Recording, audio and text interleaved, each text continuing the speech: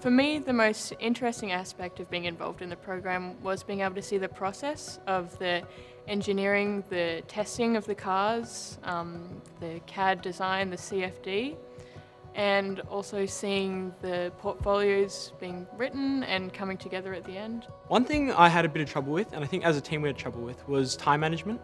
We were only given 4 weeks for state, and I think we really had to put out a schedule of what we needed to do and stick to that then. During the process of making the car and all the different things, there's a lot of cogs working together. I have to get the designs to Tom, I've got to work with my team manager, make sure we're meeting deadlines.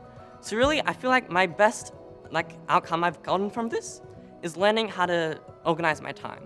I'm used to working with very large deadlines, say a month or 2. In the state, however, we only had 4 weeks, meaning I had to cram collecting sponsors, doing risk assessments, doing the portfolio, doing recording, everything into the span of 4 weeks. And that was very stressful, but I was able to manage. My role in Team Aberration was the graphic designer. So that included things like designing our new state logo, designing our portfolio pages.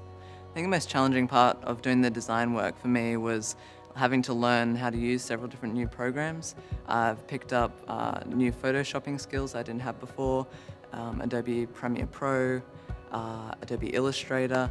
Having access to these has been a great benefit, and I've really enjoyed learning how to use them. The most challenging part of the design process was making sure that the manufacturing and the engineering elements were compatible with each other. So like developing the car in CAD and then making sure that the manufacturing engineer was able to produce the designed car.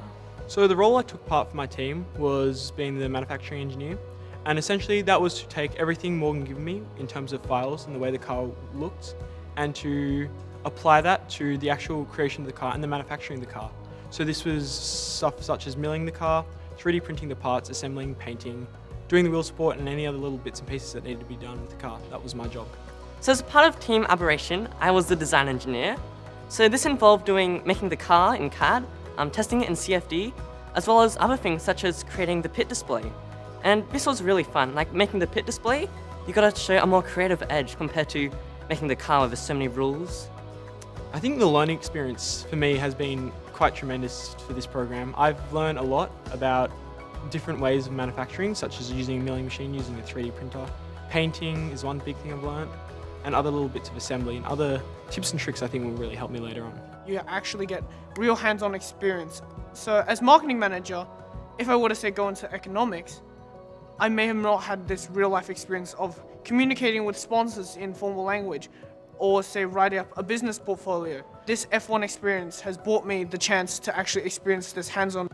We were struggling to find a name. We had a couple of different ideas, and then we'd find, oh, another team's already done it, or maybe it's not the best. I was interested in visual effects and animating and that kind of stuff.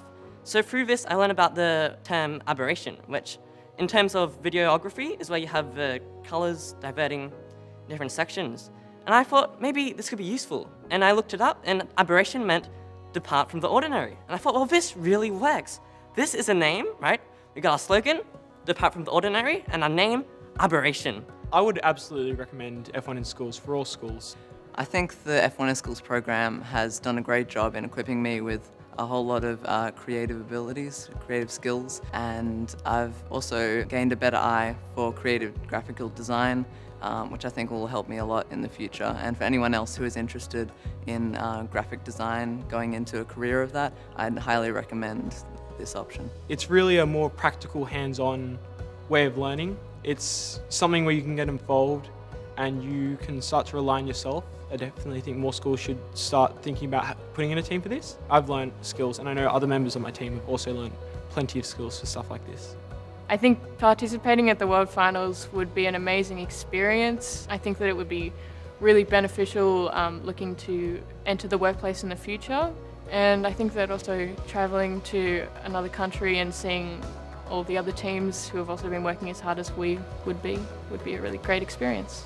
It would be very interesting participating in the World Finals because as a team, we would all be able to see other countries participate, be able to see their performance and how we can improve if we were to, say, do this again and head to World Finals. I've learnt so much.